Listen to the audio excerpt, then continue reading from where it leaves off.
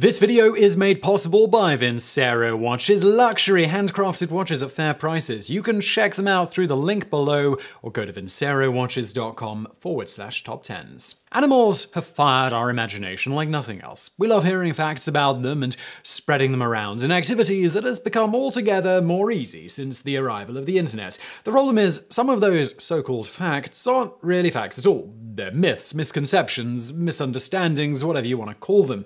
And since the animals themselves don't seem in a particular rush to correct us, maybe it's time that we sorted the facts from the fiction.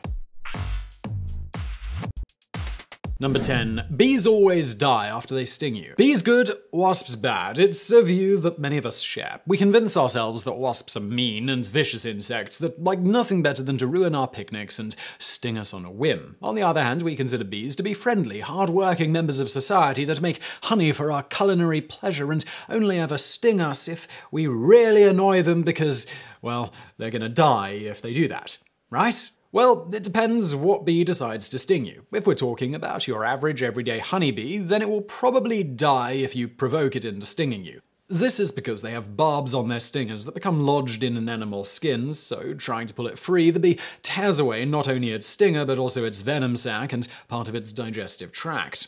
In essence, the bee rips itself apart. Most other bees, bumblebees included, couldn't quite happily sting more than once, however, because they have smooth stingers that don't get caught in an animal's sting. But even the honeybee rule isn't completely watertight. The queen honeybee also has a smooth stinger, so she can use it as much as her sadistic little mind wants. Number 9. Dolly was the first cloned mammal. When we think of cloning, we automatically think of Dolly the sheep, who achieved celebrity status in 1997. However, cloning had been going on for quite a while before her birth. Indeed, the first animal successfully cloned, a tadpole, occurred way back in 1952. Nor does Dolly have the distinction of being the first cloned mammal. In 1995, a year before Dolly was born, 5 sheep were cloned at the same institute, and 2 of them, Megan and Morag, even survived into adulthood. The difference between them and Dolly was that they were created using cultured cells that derived from a 9-day-old embryo, whereas Dolly originated from the cells of an adult animal. It was their creation that signified the technological breakthrough that made Dolly possible just a few months later,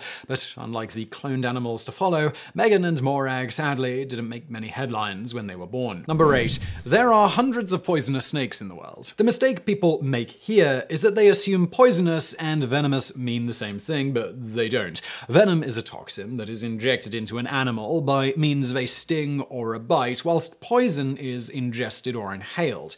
As such, a venomous snake and a poisonous snake are not one and the same thing. Whilst there are around 600 types of venomous snakes, there are only 2 species of poisonous snake in the world, both of which are toxic to eat. The Japanese grass snake is one of them. It acquires its poison by eating toxic toads, storing the poison in glands in the snake's neck. This means that anything that decides to bite the snake's neck, a common place for a predator to strike, will get a mouthful of poison. The other species is a type of garter snake from Oregon which eats poisonous orange-bellied rough-skinned newts and once again sequesters the poison for its own use. Number 7. All frogs go ribbit. You can blame Hollywood for this one. Each species of frog has its own particular and unique call, so that means only one of them will go ribbit.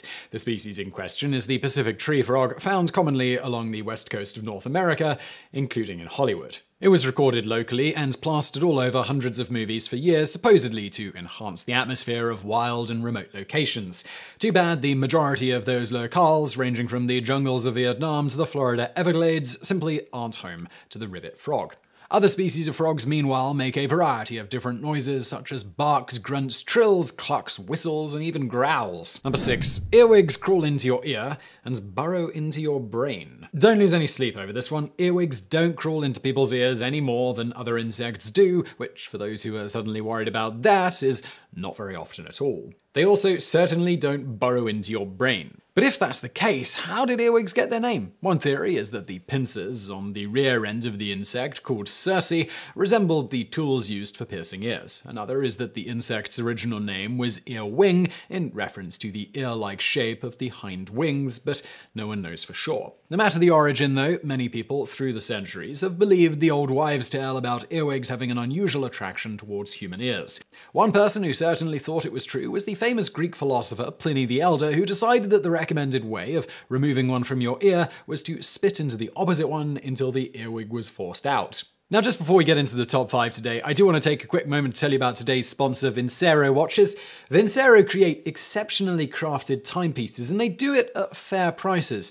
These watches, they're great looking pieces. They're not minimalistic like a lot of online watches that you can get these days. Rather, they're bold, they have a distinctive look. This one that I'm wearing right now, this is their altitude watch. It's Vincero's take on a pilot watch. This is the Rogue. This is what I got before the altitude. Great looking thing as well. And then this is the one I was originally sent, which is the Vincero Chrono. This one is a silver and blue combination. They're all great looking. This is black, and blue. Great looking things. I rather like the altitude. Nice nylon strap, red second hand, pretty typical of a pilot watch, which is super nice to look at. Also built for adventure, sapphire coated mineral crystal glass, stainless steel case. So, you know, it can take a few bumps. They've got men's and women's watches, so if you buy for yourself or buying as a gift, it's a great option. You can also have it engraved on the back. I don't actually have it engraved, but you can absolutely do that if you want. And yeah, there'll be a link to Vincero below, or just go to vincerowatches.com/TopTenz to check them out. And let's get into the top 5. Number 5, you are never more than 6 feet from a rat. There are 2 main reasons to dislike a rat. One is that they are a huge ecological pest, driving defenseless and native animal species to extinction, particularly flightless birds. But that probably isn't keeping you up at night. The second reason, and the one that just might cause a lot more worry, is that rats are filthy, disease-ridden animals living just beneath our feet. Well, as it happens, they probably aren't. The National Rodent Survey estimates that we are usually at least 70 feet away from our nearest rats, and possibly up to 164 feet. They are surprisingly clean animals, and while it isn't recommended that you find a wild rat and put it in your mouth, they carry no more diseases than any other wild mammal. And by the way, the brown rat never even carried the bubonic plague. The culprit was its cousin, the black rat, which has now paid for its admittedly unknowing role in the spread of the disease. It is today extremely rare in the British Isles, with only a few scattered populations on remote islands or in major cities. Perhaps unsurprisingly, the black rat has failed to make an appearance on any endangered lists. Grudges, it seems, die hard. Number 4. The buffalo was nearly hunted to extinction in North America. The buffalo couldn't have been nearly hunted to extinction in North America because it has never lived in North America. The animal in question is the American bison, which is only distantly related to the buffalo.